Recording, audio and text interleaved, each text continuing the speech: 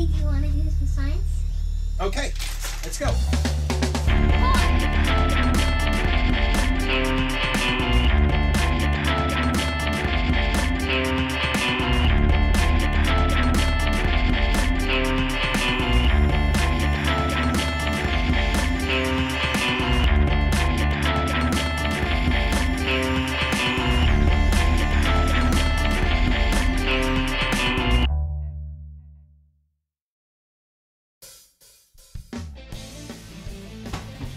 Time to do science with Daddy.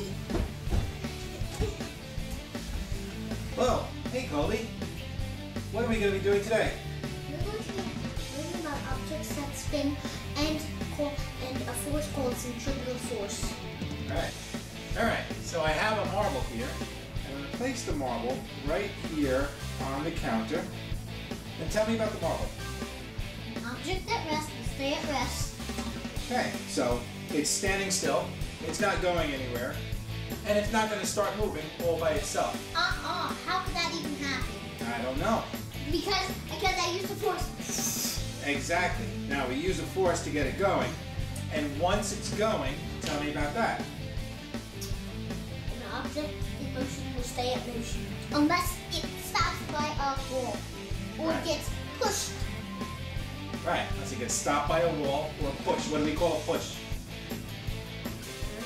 Alright, what do the Jedi use to push things around? Force. They use the force. And who was it that said that? An object at rest stays at rest, and an object in motion stays in motion. Isaac Newton. Yeah, it was Isaac Newton who said that.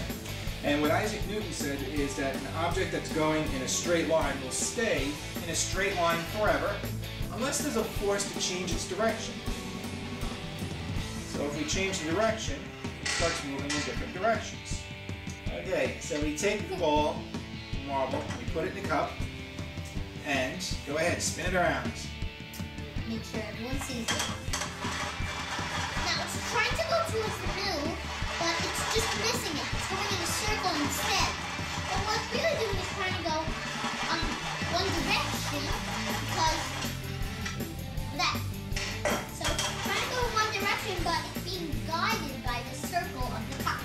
Exactly. Trying And to go over here. if the cup was not there to put a force on the marble, which way would the marble go? It would go in a straight line. Like this. So it's the cup that is putting a force on the marble to get the marble to go in a circle. But once I remove the force, I remove the cup, the marble goes off in a straight direction. We have lost our marble. So this inward force that pushes things from a straight line and gets it to turn into a circle is called what kind of force?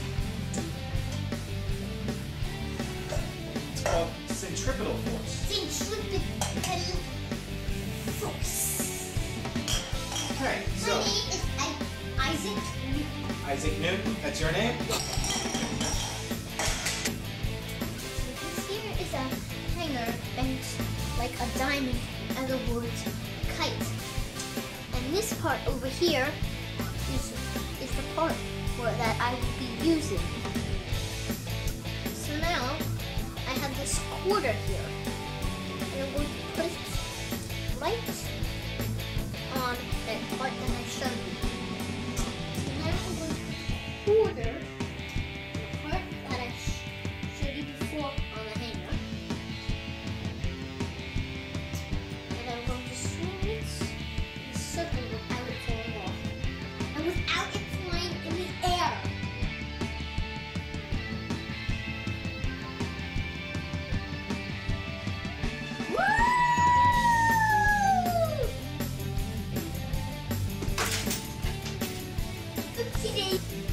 So what I have here is a little platform, and it is being held up by 3 strings. Now, the thing about strings is that strings can only pull. They can only apply a force in the pulling direction. Strings don't give a force in the pushing direction. So if I try to push with the strings collapse. But if I pull with the strings, then I get a pulling force. So what we're going to do with this, Kobe, come over here. I want you to grab it, and I want you to swing it in a circle.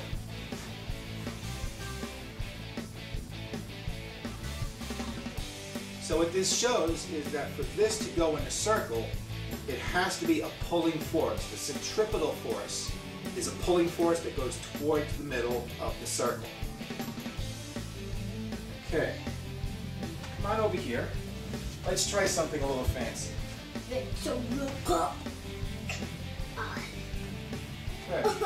Okay, let me show them the emerald glue. So here's some emerald glue that I'm going to put right on top of the flat form. And now I'm going to swing it in circles without it falling off.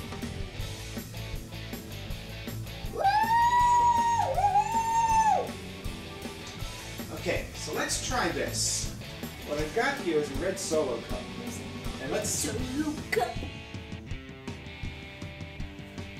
Okay, so we're going to try with the red Solo cup, so put the cup on there. Alright, oh, but wait, there's one more thing.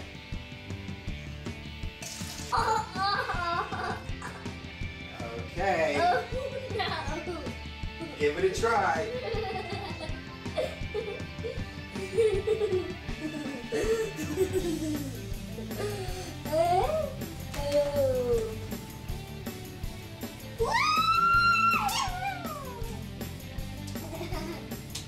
Fist bump.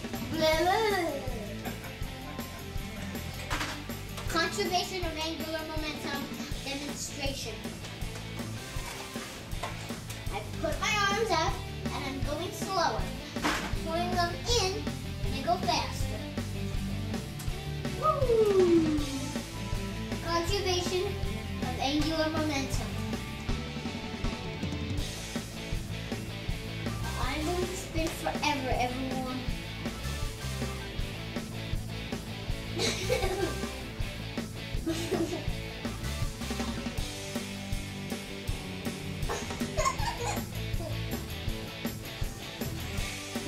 Well, we've done some good science today. What was it that we learned about?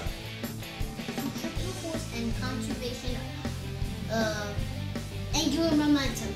Right. And who was the famous scientist who told us a lot? Isaac Newton. Hello, this whole day.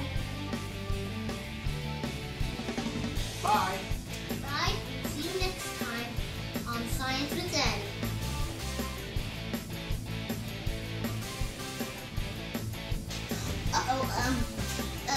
This will be in the mistake part at the end of this video. The objects that are not in motion are not in motion when they are not in motion. Oh yeah? Stand on the side, we can run again. Wow, that was pretty slow. You got caught there. This will be at the mistakes at the end too. This jacket got caught on one of these thingamadoodles. I'm going to try one more time.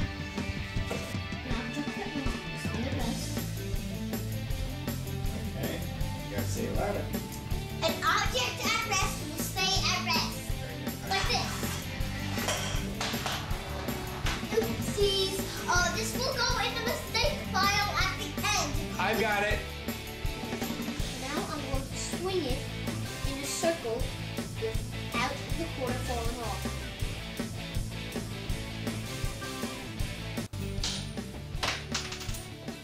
I guess that was just a prediction. So this here is